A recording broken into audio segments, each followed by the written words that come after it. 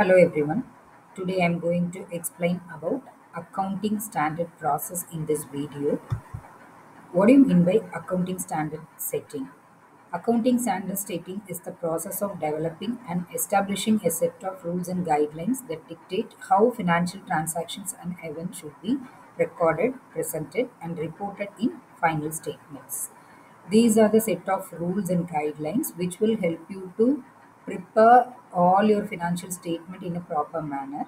These standards are mainly created for ensuring consistency, transparency, and comparability in financial reporting for various entities such as corporations, not for profit organizations, and government agencies, etc.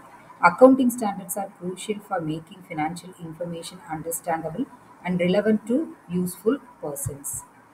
The various steps are involved in standard setting process. The first step is identification of the need of new standards and amendments. It is important to know what is the need for setting such a new standard.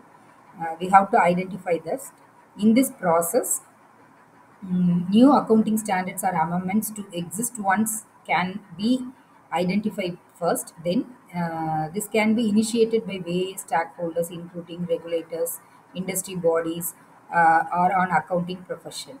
Then the next step is setting the agenda. Once you identify the need for the new standard, it is important to state the agenda, which is nothing but we have to decide whether which area or topic should be addressed through this development of new standard.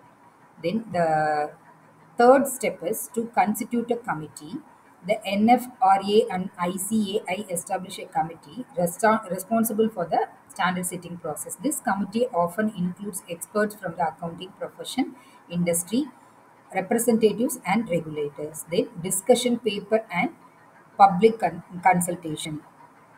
The committee has to prepare a discussion paper in which it has to outline the proposed changes or new standards. This document is made available to the public so that we can get the feedback from them. Then the next step is deliberations and recommendations. The committee has to review the feedback received during the public consultation, and it has to consider the various viewpoints from the users. Then deliberate on proposed standards or amendments and make recommendations for final standards. Then the next step is approval and endorsement. The recommended accounting standards or amendments are submitted to the NFRA for approval. Once the NFRF has approved the proposal, then it must be sent for endorsement. The next step is for publication of accounting standard. Once it is approved and endorsed, the new accounting standards or amendments are published.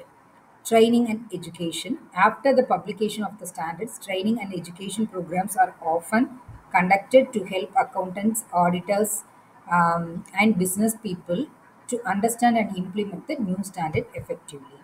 Then implementation and compliance. In this stage, the business people are required to implement the comply with the new accounting standards or amendments.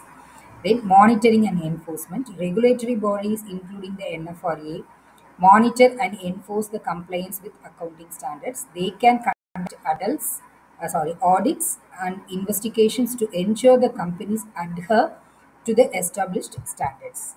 Then uh, review and update. Accounting standards are not statics. They are periodically reviewed and updated to align with changing business practices. As we all know, the business is a dynamic one. It will not be static. So it is important to update and align the changing standard according to the requirements. International accounting standards and regulatory requirements has to be considered importantly. The standard setting process is ongoing to keep the accounting framework relevant and effective. The final stage is international convergence. India has been working towards convergence with International Financial Reporting Standard, which is shortly known as IFRS, to facilitate global comparability and meet the needs of multinational companies. The process of adopting IFRS involves making necessary changes to Indian accounting standards, which is known as IAS, to bring them in line with IFRS. So these are all the various steps which involved in a new account standard setting process. This standard setting process in India ensure that the newly developed accounting standards are perfectly updated to reflect connect economic and business conditions and